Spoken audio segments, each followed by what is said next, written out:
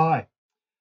Recently, I've posted a few pictures of some resin water effect bases that I've been doing. I'm in no way an expert, just experimenting as I go. I've done a few over the last 12 months or so, made lots of mistakes.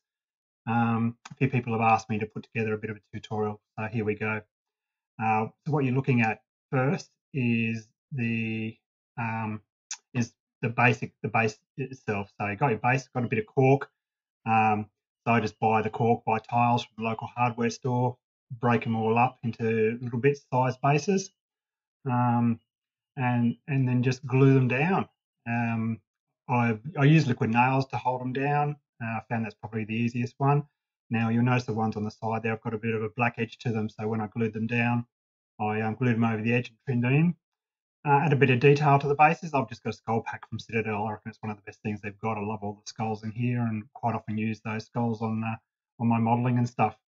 On some of the bases, you notice I've got some like grass tufts in coming out of the water there. I'm not great with all that sort of stuff, but all I did, I just had some old brushes, so I just cut them off, cut the bristles off, and glued them together as a bit of a grass piece and put them in, and it worked for me. So, I mean, the brushes you buy a multi pack for about $2 at the local store, cheap as, and yeah, so I just once they're dead, I just cut them off and use them as grass.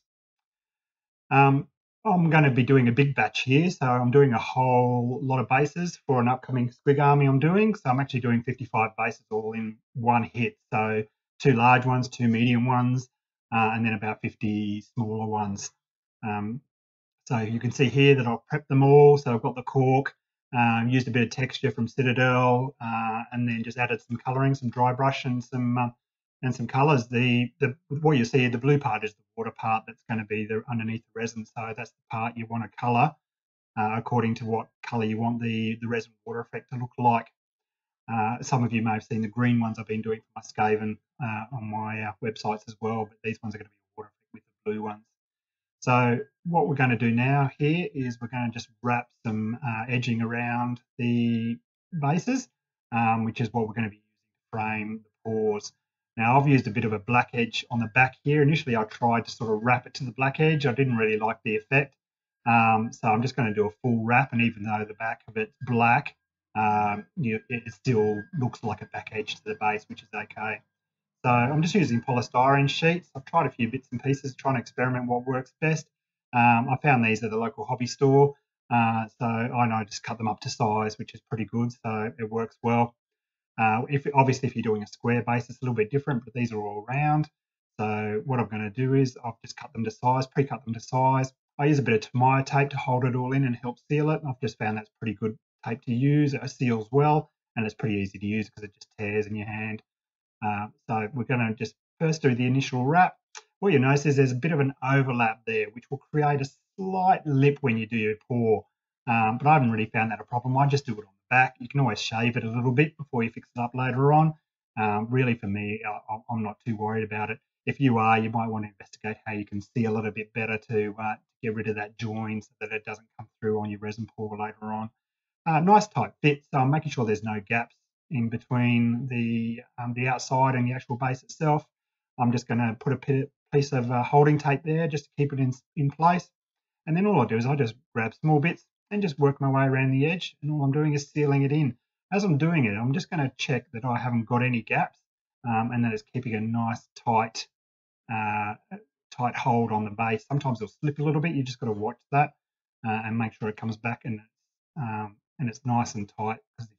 Because if you don't get that tight hold there, you're going to get some leaks later on, which is really what we don't want. The Tamiya tape's really good at sealing it in. I haven't had any real issues. Initially, when I was doing it, I had a few, and I've had a couple of leaks over time. It's just learning by mistake, I suppose. As you can see there, you can see the base has slipped a little bit on the base there. So I'm just going to push it down, make sure it's nice and tight. And just as I'm working around, just little bits, just because obviously we're working around, and just keeping that nice tight seal all the way around the edge there. That's probably the most important part of all of this prep, because if you don't get that seal right, it's just going to leak through and you've stuffed it. It's not going to help you out much at all. So working around all the way around the edge, make sure I've got that nice tight seal.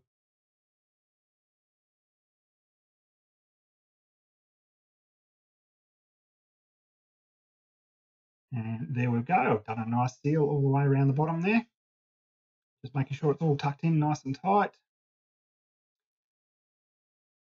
And then I just grab some blue tack. And what I do is I just pre-rolled this one, obviously. I just work it around the edges there. And then I just wrap it, tuck it in and wrap it in and push it in. And what that does, that just works as a backup and makes sure the tomato tape's nice and tightly sealed, and just reduces any likelihood of leaks later on. I've had occasions where it's leaked slightly and the blue tack's been enough to hold it back. So I just tuck that blue tack in there, around the insides, around the outsides, nice and tight. Have a look at it, check at it. When you're pushing it down, you just got to make sure that it's level as well. So, and there you go, wrapped, ready to pour. So nice tight seal, and I'm ready for it. So there's a few different resin water products out there. I use AK Interactive. In no way am I promoting them. It's just what I've used. I'm sure there's others which are just as good or better. This just happens to be the one that's available to me, and it's worked all right for me. So what we're going to do here, I'm just going to show you how I mix and just do a pour. It's a two-part epoxy resin. I'm not really parfaiting what all that sort of stuff means. I just go with what the box tells me to do. And like I said, I've used this a couple of times and never had any real problems with it. So I just go. It comes with the two bottles, which you've got to mix obviously together to get your resin to go hard. And what I like about it too is it actually includes some syringes, which you'll see there on the left there. I also pick a shade for the colouring I'm going to use. As I said, this one's going to be blue because I'm going for the blue water there. Just grab some of the first part, measure it out.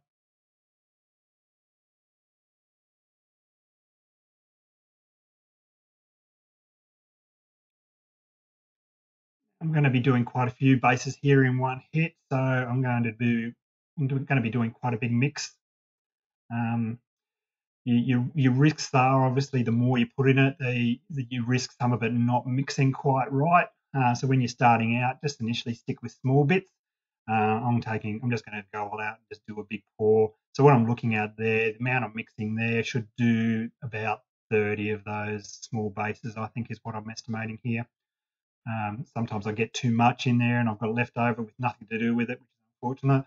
And sometimes you're just a little bit short, but yeah, it's all just guesswork really, unless you're, and once just from time, you just get a bit of an idea how much it is you're going to need. I'm pouring in the second part of the two-part epoxy resin mix. It goes in there. And I just grab a toothpick. I just use a toothpick. Now, spend some time mixing, making sure it's well mixed, get the bubbles out of it. I'm going to add my colour in here. Now, I learnt the hard way, don't add too much colour. All you really need is a couple of drops. Not necessarily the easiest thing to drop out slightly, but that's it. So what we've got 2, 3, 4 drops there for all of that. So if you were just doing a single mix, probably one drop of it, 2 drops at the most would be enough to sort of mix your colouring into it. You really just want a slight tint, otherwise you start losing the see-through effects. So sit there and just mix it all in. Take your time, get rid of the bubbles out of it all, get that colour well and truly mixed in. As you can see the slight tint there. Now that's just reinforcing the colour that I've already painted the bases. It's not really colouring the base itself because I've already painted it the blue that I want. It's just giving that slight blue tint to the resin, so when you're looking at it from a different angle, you're still getting that slight colour. Realistically, if you didn't want to pour the colour, mix the colour in, you could just do it clear and just rely on the colour underneath to come through and produce the colour effect it is you're after. Like I said, I just tint in a little bit, and it just gives it that slight, increases the effect a bit. It was pretty good with the green, and so I'm quite happy with the way the blues worked out as well. I've done red with some blood as well, and it looks pretty cool too. Got it mixed. As you can see, most of the bubbles are out of it, which is pretty cool. Sometimes you get a little bit of a bubble pop when you're doing your pour and stuff, and that's fine. And then I just pour it into the mold, just taking my time very, very carefully.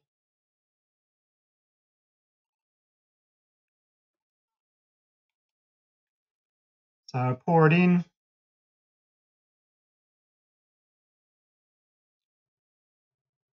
Checking, making sure there's no leaks, not pouring out, which is great.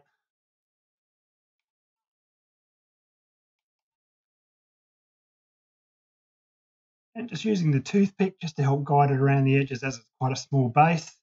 I'm just sort of tucking it into the little gaps and making sure it's filling in all the spots. And I'm just working around the edges there, just making sure I haven't got any air bubbles around the edges and that none have come through. Tucking a bit more there, just making sure I'm getting the height that I want. It will shrink a little bit on bases this size, not a real lot. Your bigger bases, perhaps a little bit more, but as it dries, it shrinks it just a touch. So just remember that as you're doing it. But also we're going to top it up with a second pour later on. It's not really too much of an issue. I've found on the bases, really small bases, there's not much shrinkage at all.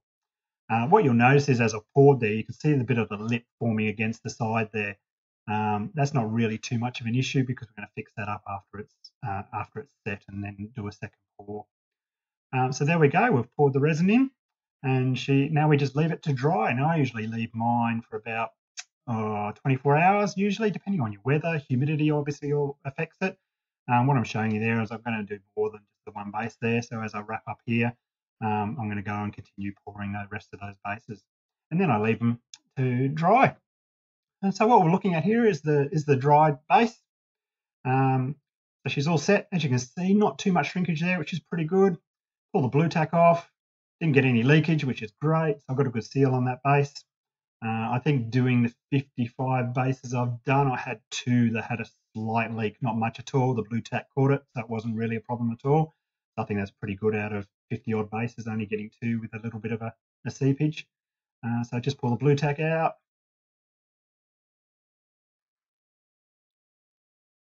Nice and easy. I'm going to pull the tape off. Now, the 2 that had seepage, the tape, like it usually just comes away with the tape as well. So if there's a little bit left, I just cut it later on. But I didn't have too much of a problem there at all.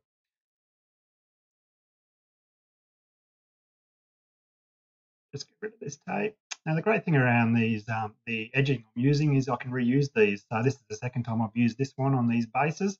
So because of the product, what it is, it's reusable. So you can just, once you've peeled it off and clean it up, you can use it on another base, which is great.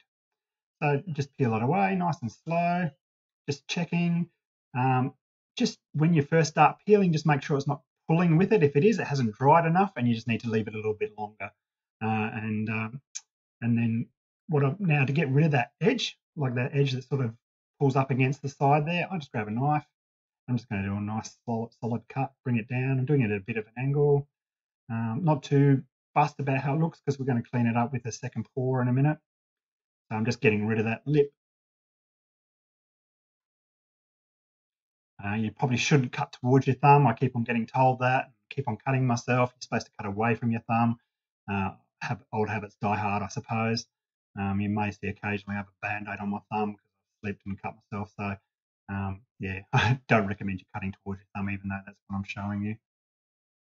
Get around there, try and make it a bit level. Don't stress too much because it is water. So it doesn't have to be perfectly level. What I'm trying to do is get the level a little bit below the cork base I've done there. So as I'm cutting around the edge there, I'm just trying to get it at least level or a little bit lower than the cork because we're going to do a second sort of top-up pour just to round off that edge. What you'll also notice is that the material I've used has sort of given a bit of a satin edge to it. It's not really giving me the clear water look I want, as you can see on this second base here. But we're going to fix that up in a second so that we get that clear. We'll get rid of that satiny sort of surface without too much of a hassle at all. So that's going to be the next step, and we'll fix all that up and round off the top there as well. So that's what our second pour is all about. So here we are, second pour. I've pre-mixed just a bit of clear. And what I'm going to use, I'm just going to use a paintbrush. So I buy really cheap paintbrushes from the cheap stores, like $2 for 10 brushes or something like that. Not a problem at all. You're going to throw it away afterwards. Well, I do anyway. And then what I'm going to do, I'm just going to paint a nice solid coat of the resin, clear resin around the edge. That's just going to give it a nice seal. And it's also going to get rid of that satiny look we had there and make it all nice and clear. So you can see already that it's cleared it up. Not a problem at all. Be generous because it'll even itself out. Not a problem at all. So worked away all the way around the base. And you can see already that the satin look's gone and it's got a nice clear. I'm just checking to make sure I haven't missed any spots. I'm going to grab a bit of blue tack. Now I need to do the blue tack because you want to lift it off the surface. You're going to leave it to dry on because otherwise it'll seal to the whatever it is you're working on. So by putting a bit of blue tack down, I use paint pots for the bigger ones, but for the smaller ones, a bit of blue tack. Make sure she's level. Just lift it off so that if she drips or whatever, she's not going to seal. Just getting that level right, because what I'm going to do now is just use that brush and just put a bit around the top there. So I'm just dripping it on and just, nice and generous, and just covering where I did the cut, and it's just creating a nice rounded lip around the edge of the base. So it's topping up the top surface, and it's joining the top to the sides, which I've just painted as well. So I'm not going to see any difference between the two resin pours at all. I'm just going around the edge, just covering the bit that I've cut off, and just giving it a nice coat just to round it off. Making sure I've got all the bits, checking for some drips. And there we go. She's ready to go. So she's going to take another 12 to 24 to dry properly before she's ready to use. Before the base is ready to use. And that should come up nice. So moving on, what you can see here now, I've done all 50 odd bases. So I've just sat them on their blue tack and just done their topping up edging. Not perfect. Like I said, I'm not a professional at all. I'm just a home amateur, just enjoying the hobby. And I've gone along and rounded them all up. You can see they're all clear around the sides now. You know, it's not perfect cuts, perfect edges, but I'm not too worried. It's great for what I've got. There's my two medium ones. I love the skull effect coming through the side of it, all the skulls. There's my two big ones, which I used some leftover Seraphim heads. And there you go, water effect resin bases.